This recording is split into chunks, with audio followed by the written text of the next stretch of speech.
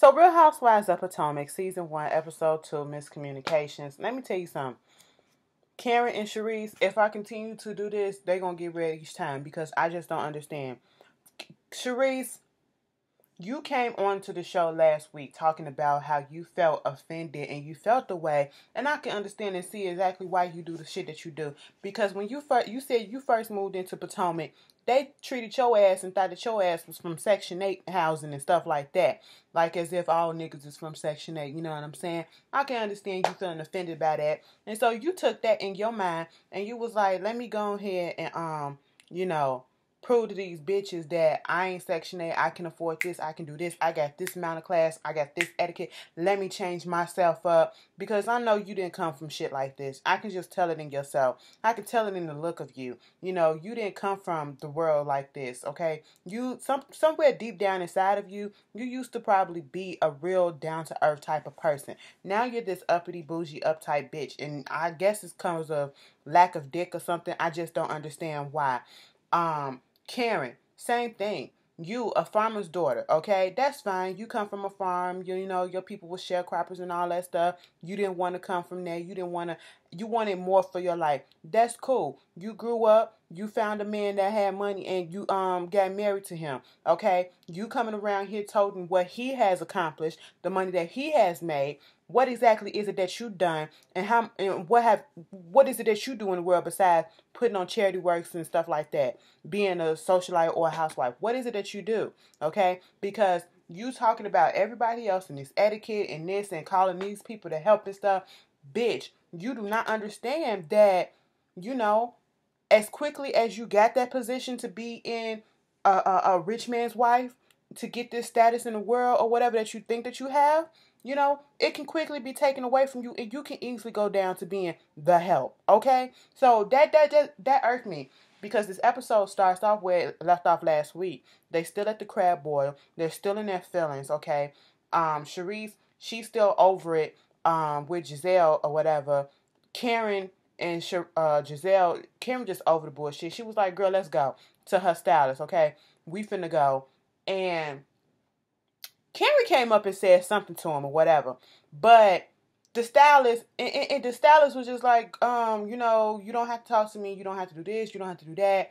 And then she was like, who are you? Who are you? Okay, no, you don't talk to me like this. And you're security. Don't call me baby. Don't call me this, okay? Where's security? Take them out. And he was like, oh, you security. You security. You know, you security. And that's all that he did. So, of course, being the type of person that she is, she gonna take offense, making it seem as if he was balling up his fence to come and fuck her up. And I'm sitting here like, really? I said, Giselle, you don't need this type of shit. Just go, take your dude, and leave, because it would not have been me. One of them would have been popped in the mouth. I'm sorry. You know, you try to act as if you have good sense. You try to act as if you can, you know, behave yourself in public. But then it's always somebody that want to come and test you, all right? And that was just a test, because I probably would have failed that test, because Karen and Sharice would have been cussed out. They would have been cursed the fuck out, okay? And then I don't know which one it was, you know, when they left out the door, gonna say sometimes you gotta leave the hood at the hood or some shit like that.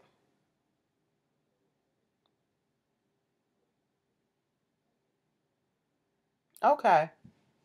Okay. Okay. See, this judgmental shit, like, it irks my, you bringing the help. The help. That's her fucking friend. You up here being offensive as fuck, okay? Just because you're in your feelings about some stupid shit about a seat and shit. Girl, get out of here. You know? And, Katie, we gonna move on. Katie, they, she in this whole thing talking about, you know, she's seeing a rabbi. We want to go into her background knowing that she's Jewish. She's a black Jew. Okay. It is not something that we've never heard of. Well, most people never heard of. I've heard of it. I've seen it. I know of some, you know, and it's not this very far-fetched thing. Okay. You probably don't see it often, but there is a such thing. And I say that because, you know, they finna do the naming ceremony and for her two little girls, and Jewish names or whatever, and she's going through her little history about how she's this and how she converted. Her mother converted because her father was Jewish, And, she turned like Jewish or whatever when she was 10, 12 or whatever. And, she was, Orthodox, and she did this and she did that. But when a guy asks, can you speak this? Do you know this?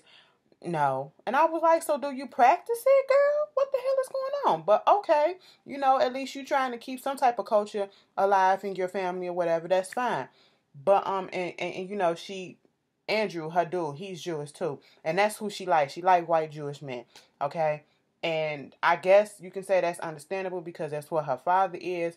But we can go into a whole different and longer video about this black and white stuff. But yeah, that's what they was gonna do. So she was talking to the dude and to the rabbi, and she was like, can I have Andrew up there with me? I mean, he's my soon to be fiance. Let me tell you something. Andrew and Katie, they are not on the same page. They are not on the same page. She's so ready to get married. He is not looking for that yet. She gonna push this man away, and we're gonna see it in the upcoming episodes, whatever. The rabbi was like, well, since he's not the kid's father, I mean, I don't know, but I guess, it is what it is. But when they actually get to the naming ceremony and Giselle comes late and all these, like, I hate for y'all to be so smart and uppity acting and, the proper etiquette. Y'all making the dumbest comments of, oh my God, I didn't know about black Jews. I didn't know that this. Dude, do you go to the synagogue? And, I'm pretty sure they be looking at you like, girl, you don't belong up in here. Where the fish fry? This ain't no fish fry. Like, come on. Can we stop with the judgmental stuff? Like, that was a dumbass comment, Giselle. I like you, but that was a dumbass comment to me, okay? That's something that you probably should have kept to yourself, because that did make me look at you like, girl, what? Like, you sound ignorant saying something like that. Everybody, just because you're black does not mean that you're going to be a Christian. Just because you're black does not mean that you're going to be a Christian that goes to a Baptist church or a Methodist or Episcopal, okay? You can be black and be Catholic. You can be black and be Buddhist. You can be black and be Hindu. You can be black and be a whole bunch of other Islamic, okay? A Muslim, Jewish. You can be a whole bunch of different religions. It's a lot of religions out here, okay, that you can be, regardless your skin color. I'm just saying, okay? Open up your mind to that, all right? Then you won't be so surprised and be like, oh, I didn't know, So fine. Moving on from that. They do that, first of all, and then Giselle, you showed up late in the middle of the ceremony. She was like, bitch, I didn't know. I said, well, they're not, you putting out the stereotype of the CP time, and I'm like, well, come on, let's stop that. Let's stop that. So, they did get at the little naming ceremony afterwards. Her Katie kids are cute, okay? And they were sitting around, Robin, her, and a couple of her other friends, and Giselle. They was talking about the race thing, because Katie is biracial.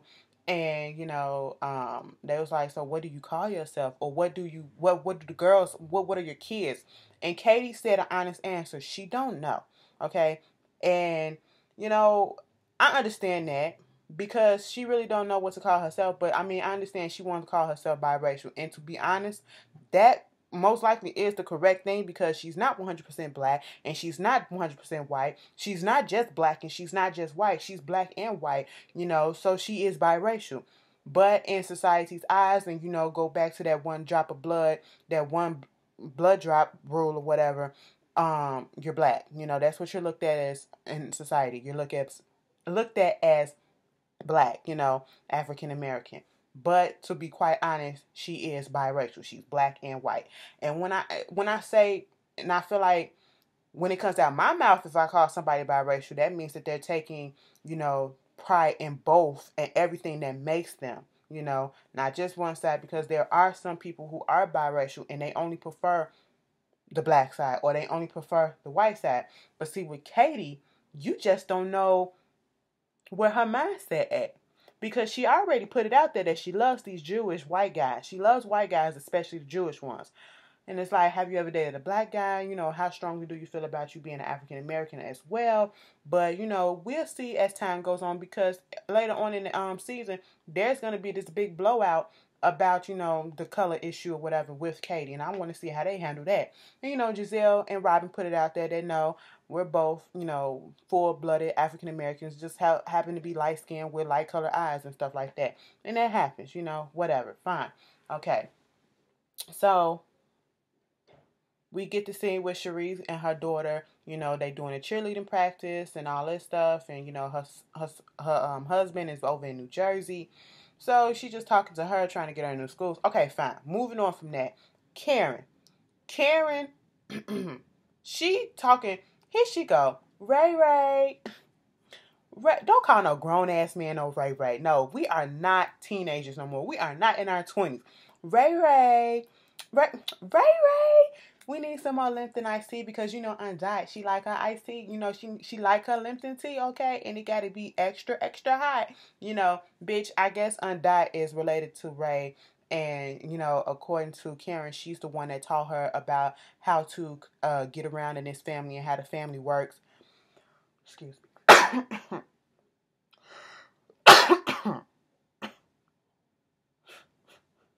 Oh, I apologize, you guys. I've been holding that in. When you be having to sneeze and you be thinking that it's coming and it just don't. That just happened and it just came out of nowhere. But anyway, I might be another one coming because I always sneeze in 3. But I don't know why. Does anybody else be crazy like that? I always sneeze in 3s. In 3s. But yeah. So Aunt Dot comes and, she gets out the car. You got Ray's brother, Aunt Dot's kids and stuff there. You got Karen's 17-year-old daughter, the one that's about to go off to college or whatever. They're sitting there, bitch, right off the bat. Aunt Dot was sipping that tea and she said, this shit is warm. It's warm. I said, Aunt Dot was over it from that moment, okay? And then, they started talking about the education, and I do agree, she get your education, but she was like, you got to get your doctorate, okay? And all that stuff, and then here come Karen. Make sure you major in something that can actually make some money. I said, we see where your mind at. You just don't want to be poor again, but it's fine. So, moving on from that, Giselle, she feels like, okay, she still wants to have a friendship with Cherise because she's never gotten into a big argument with Cherise like this. They've been cool forever. And then same thing with Karen.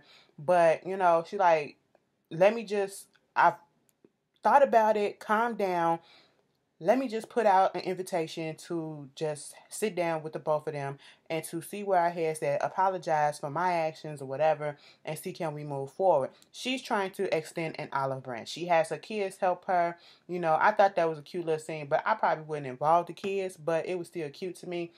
And she did what she did because she did a hell of a lot more than I would have. You disrespected the hell out of my friend, okay? And I understand where Cherise is coming from. Don't get me wrong. You did not ask to bring somebody else to my house, but you do not have to act the way that you acted, Cherise, okay?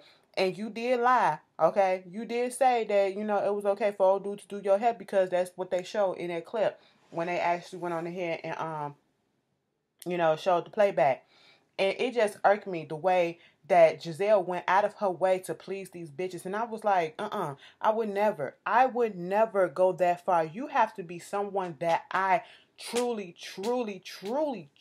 love and care for me to extend an olive branch like that, to know that I'm wrong. But then again, if I was in a real friendship with somebody that I truly care for and love, if I know that I did a part in something, I would have said, you know what, regardless of if I was wrong or right, I would have came forth and said, we got into an argument. I don't like arguing. I apologize for my part in it, and I just want us to get back on the same page, I would have came right off the back with it.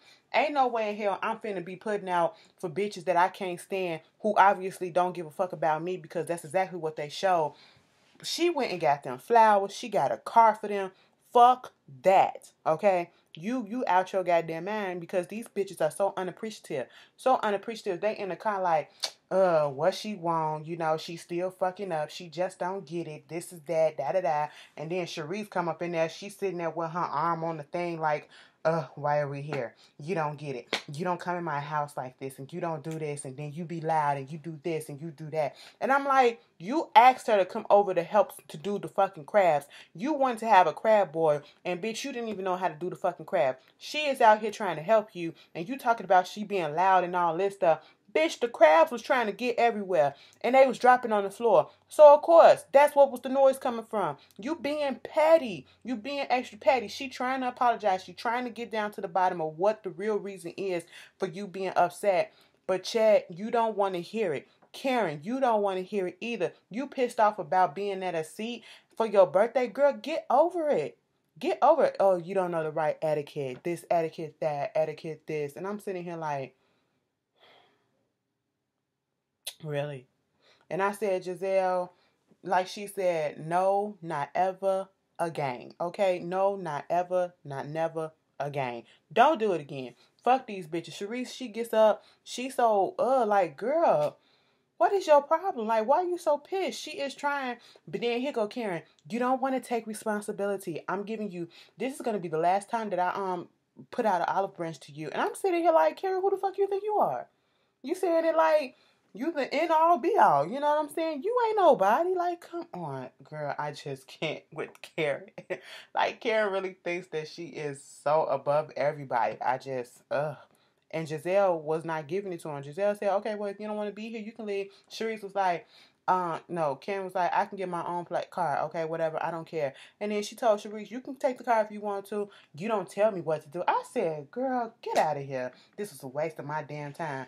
I can buy my own stuff. I said she was finna buy y'all food too. You could have shut the fuck up and been like King and ate that free food and just let that shit. Girl, I just that whole scene at the end of the episode pissed me off so bad. Like, girl, I just don't get it. And then they get this thing where we get introduced to a new character, a new cast member, Ashley. She's 26 years old. She's also biracial, and she's married to a husband who's white, and he's 55 years old, and I think he's Australian, whatever. I said, but then I was like, okay, girl, do you? You know, maybe y'all click because, you know, sometimes women mature a little bit faster, got much more mature than men sometimes, you know. So maybe they do got something in common. But me personally, I like an older person, okay? That's what I'm attracted to, but that's a little bit too old for me, you know. But hey, to each his own. They seem like they okay. And it irked me because this thing irked me again. Because when we get introduced to Ashley, they was at a charity function. Robin, Giselle, and Katie. And Robin, Giselle, and Katie, they see Ashley. Ashley's telling them what the charity is about. She's trying to explain. And then they, you know, you got Giselle just going off, asking all 20, 50 questions and shit, just back to back, getting a little bit too personal for, you know, somebody that you just met, if you ask me. But Ashley took it in stride, you know. And then when it got to the comment about how old her husband was, 55, and then all of a sudden Ashley said to another friend that, you know, because Giselle gonna put it out there talking about some, oh, he need Viagra. And then she was like, no, but he big or something like that. And a dude behind them turned around like, what? And then here comes Giselle calling her thottish. And then, you know, I'm sitting here like, what's thottish about that? She's married, okay? She's married. She's proud of what her husband has. You know, since you over here asking 21 questions about their marriage and their relationship, and because he's older, can he still get it up? You know what I'm saying? And then, you know, you turn your nose up at her and talking about some because of the way that she was dancing and carrying on at the party. It's a party, okay? She's having fun. And then gonna call her ratchet because she did hump Robin just a little bit, but she was trying to get everybody to get, you know, into the mood and have fun. She was like, where the music is, where we can twerk or whatever, you know. And I can kind of like, I think I'm gonna like Ashley because, you know, Ashley, you can clear, she didn't come from that world. She came from having to eat food from the church because, and being damn near evicted twice or whatever, being poor and stuff. And now she's, you know, at this upper echelon or some type of money or whatever now because of stuff that she do. But y'all judging her, calling her ratchet and stuff just because she was trying to get the party started and all this stuff. I didn't see nothing ratchet about what she was doing. What I saw was somebody that was young, having fun, and trying to get her guests to have fun too. That's what I saw. But y'all was sitting there being uptight. That's what I saw. But I can't wait till next week when Giselle, when Ashley was like, so wait a minute, because you called me a thought, all right? And there's nothing thottish about me. She was like, well, your behavior, you acting like a hoe. She was like, what is it about me that a hoe? What does a hoe do? A hoe sleeps with a lot of people. How am I a hoe when I sleep with one? And I said, oops, there you go. But y'all, it was okay. Y'all tell me how y'all feel. I gave a actual full review. I didn't even do this for Real Housewives of Atlanta. But y'all tell me how y'all feel, and I'll see y'all later. Peace.